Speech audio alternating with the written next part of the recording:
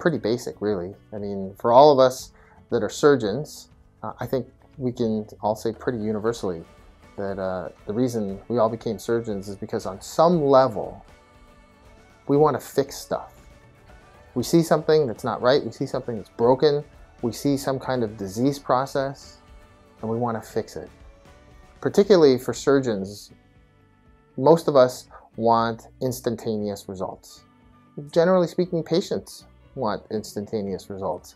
And there are very few other areas of medicine in which you get that satisfaction and that almost instant gratification. Somebody comes in with appendicitis, you see that nasty appendix, and at the end of the procedure, that appendix is sitting in a jar. And you know it's not causing that patient a problem anymore.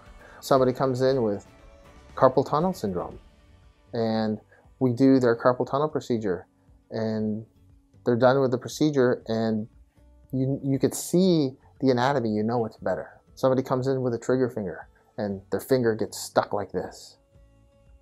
And you do the surgery, and before you're even done with the procedure, the patient can do this.